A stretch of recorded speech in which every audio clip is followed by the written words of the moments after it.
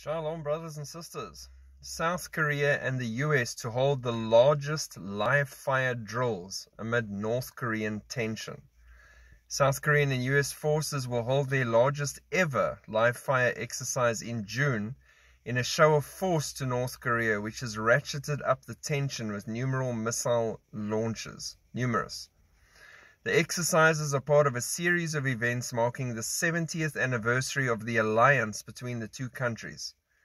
We've planned various anniversary programs focusing on realizing peace through strength, peace and security, peace and stability, through action based on our strategic deterrence capabilities and the solid combined defense posture amid North Korea's evolving nuclear and missile threats, the ministry said.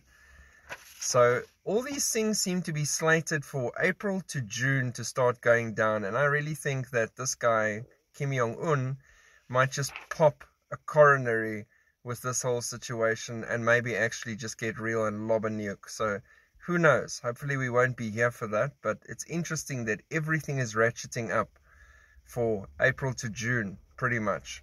And even the new chatbot super power beast mode is available already.